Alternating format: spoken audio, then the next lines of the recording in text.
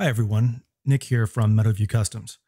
Today I'm going to walk you through how to take the STL file that you've downloaded from my Etsy store and bring it into your CNC software.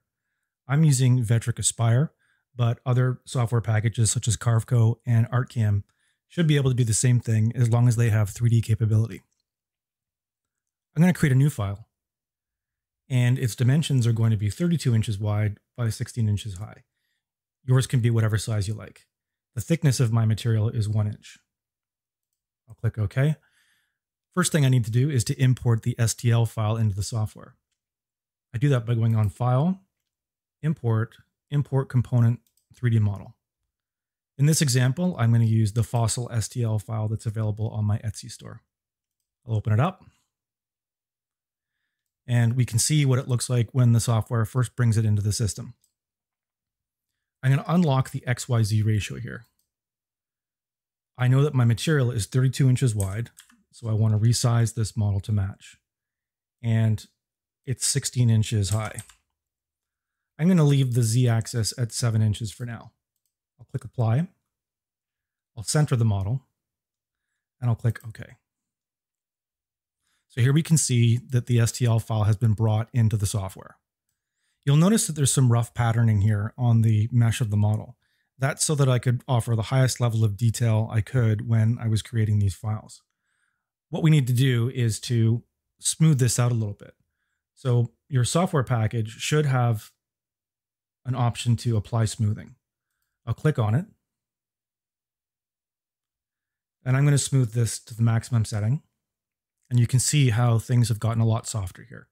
I'm going to bake this smoothing. And I'm going to do it again.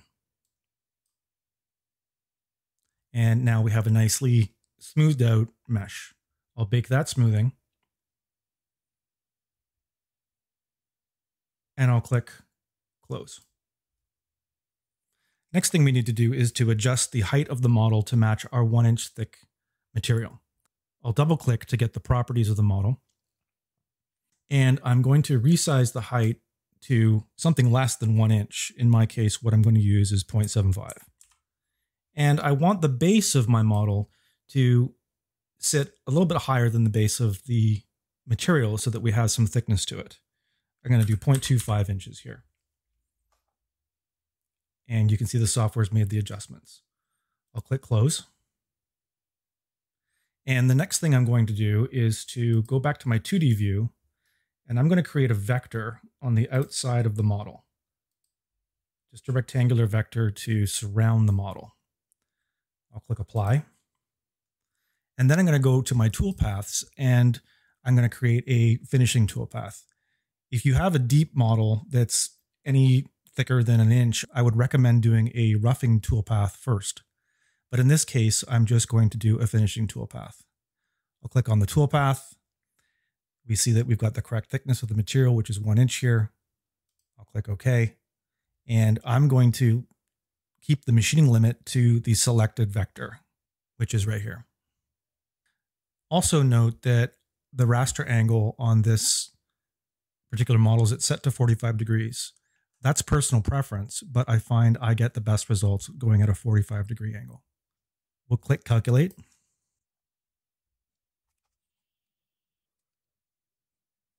The next thing we can do is to preview our carve. And we just do that by clicking on our preview button here, and we'll preview all toolpaths.